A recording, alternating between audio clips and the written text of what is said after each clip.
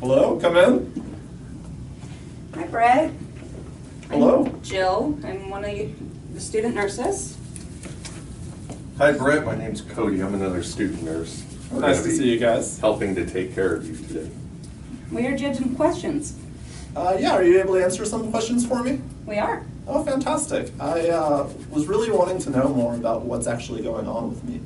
The doctors keep saying I have something called spinal shock, but no one really is telling me what that means.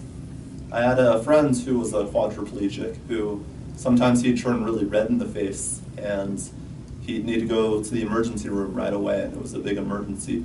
Is that the sort of thing that I have?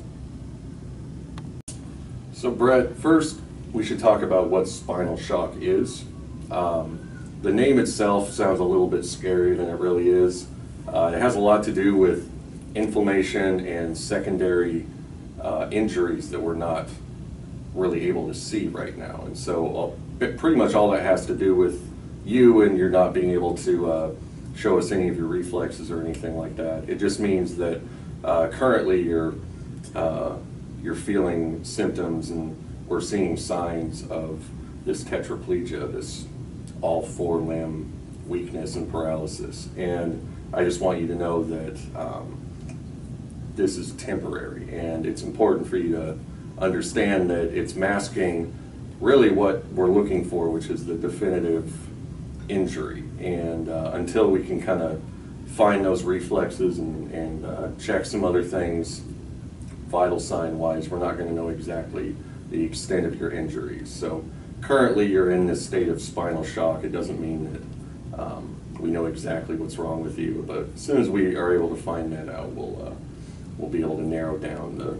list of things that you're experiencing. So the spinal shock is basically covering up what may or may not be actually happening in my body? Because, you're right, because it is masking your deep tendon reflexes.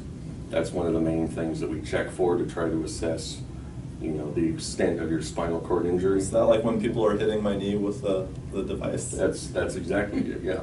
That's So, okay, I can't feel it. well, there you go. As long as you have this spinal shock, we're not going to see much in terms of reflexes. And you said something about a secondary injury? The secondary injury is basically just what we term the inflammation that your body is naturally experiencing in response to the injury itself.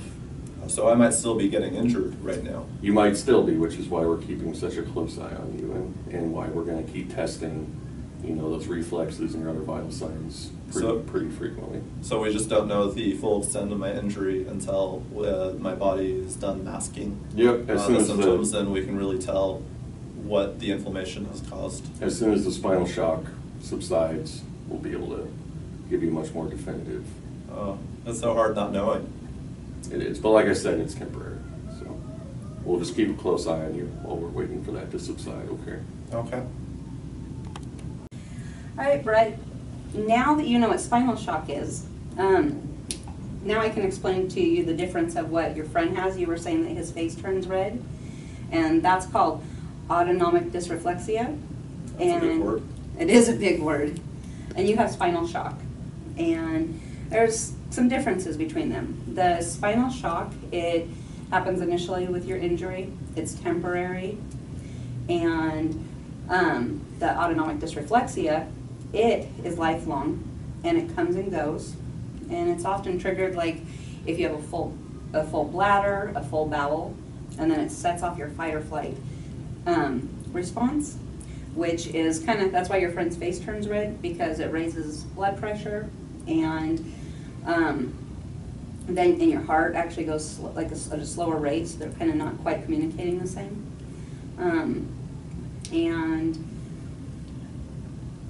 So if I'm understanding this correctly, it's so the spinal shock has to do more with that I'm kind of in a temporary state where things just aren't communicating in my body really well, and I can't really move at all, and that may change as time goes on. Correct. But the autonomic dysreflexia, that's sort of like an ongoing thing. It is an ongoing thing, and because you're tetraplegic, you will be at risk for that. Doesn't mean that you're necessarily going to have it if we are able to follow a bowel program, but Yes. And so it means that my face will turn red because my body freaks out if I need to pee. If that happens, yes. And Oh, then it's- it's a medical emergency, so Just that like with is my friends, important. we have to get them to the hospital, we have to keep them up. Yeah, Okay. yep.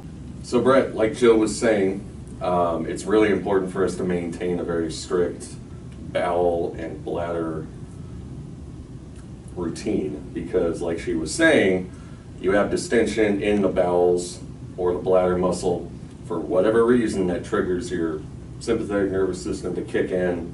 You get all these bad signs and symptoms that we want to try to avoid. So that is why we're going to continue to catheterize you pretty regularly, probably about once every hour or two, just to make sure your bladder's not distending and setting off that reaction. We're going to want to make sure that we have you on a bedpan routine here so that should you need to have a bowel movement, we will take care of that as soon as it becomes evident. Again, just so that we can prevent any of that rebounding hypertension, bradycardia, slow heart rate, high blood pressure. And so, luckily, you won't be able to feel any of that currently. We're hoping that, with time, this will subside and you'll be able to start feeling things again. But until we can kind of pinpoint exactly what's making you feel this way and what's making these things happen, we need to make sure that we have very close control over your bowel and your bladder. So we just need to make sure that I'm going the way that I should so that it doesn't create that urgency like when you need to go, because otherwise my body might freak out. Correct, yeah. And just because of the communication signals of the spinal cord, they're kind of frazzled right now.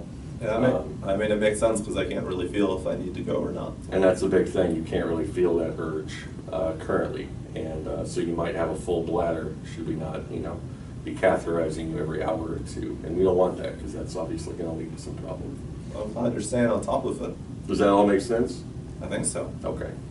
So we'll keep you posted on that and we'll try to, again, make it as easy to follow and as comfortable for you as we can. So. Oh, this all sounds like so much information. Is there a chance that you have like a booklet that you can give my family? Absolutely. We'll send you home with something and we can bring it in. So Brett, we brought you a informational pamphlet talking about different sorts of spinal cord injuries. This would be really good for you and your family to read. I know you can't quite hold it on your own No, I can't quite move my yet. hands. You can't move your hands quite yet. So we'll just have this for you whenever you're ready or whenever your family gets here and wants to see it. It just goes over basically everything that Jill and I talked about in terms of spinal shock and the reasons why we're doing what we're doing. And we think this will be a really good reference for you to look at and to discuss with your family once they. Well, thank you guys so much. You're going to be such amazing nurses when you finish school. Oh, well, thank Thank you. you. Thank you. Thank you. If you have any there's- more questions, let us know. If there's anything else we can do, let us know. Oh, awesome, guys. Thank you. All right.